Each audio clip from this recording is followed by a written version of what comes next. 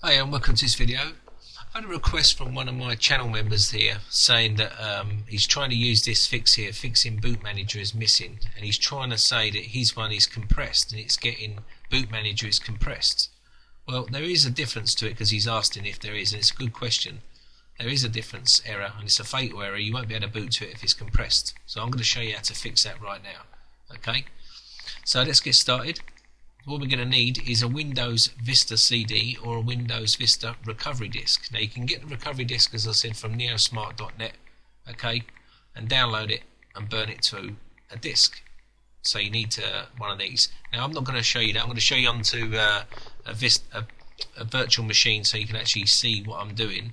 Okay, so I've already got my recovery disk, and I'm going to boot up to that.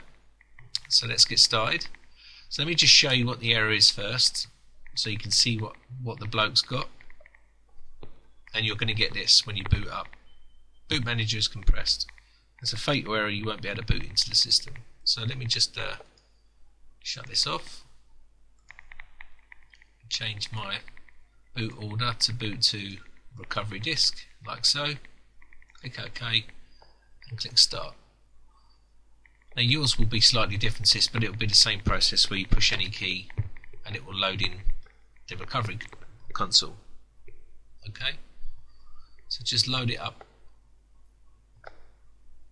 Once that's loaded, now I've seen a few people say you should use it's nothing to do with a recovery, startup recovery. It's not going to fix it because it's compressed, so you need to decompress it, otherwise it's not going to work. So let me just load this in.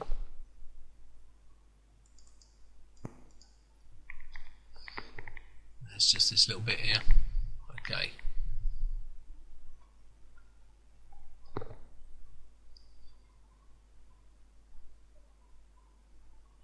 So once we've got this up, I'll show you a couple of methods. So all you want to do is go next here, okay?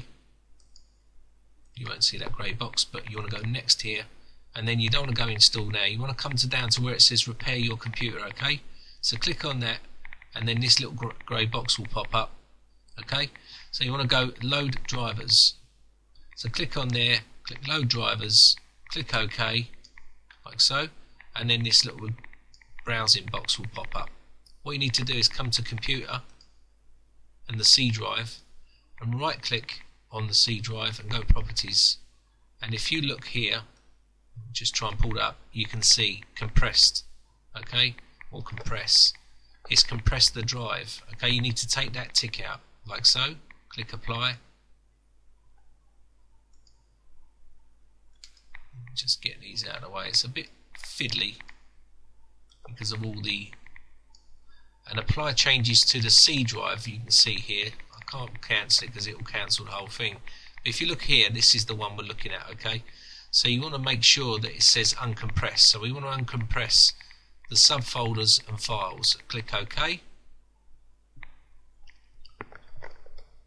And that's now starting to uncompress the drive itself. So what I'm going to do is I'm going to pause it until it's uncompressed it all, and then I'll see you back in a second. So let me just get out of here. Okay, that's finished uncompressing it now. It did take some time, and that's only a 20 gig partition, so I should imagine if you've got a bigger hard drive there, it's going to take some time, but obviously if it fixes your problem, then it's all good.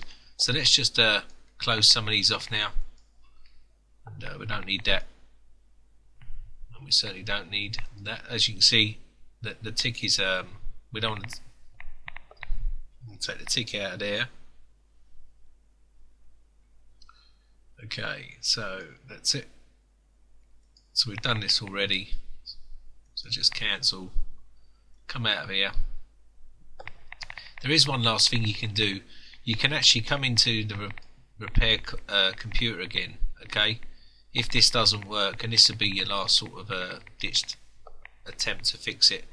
So what we need to do is go next at this stage if it doesn't fix it. Go into the command prompt, okay?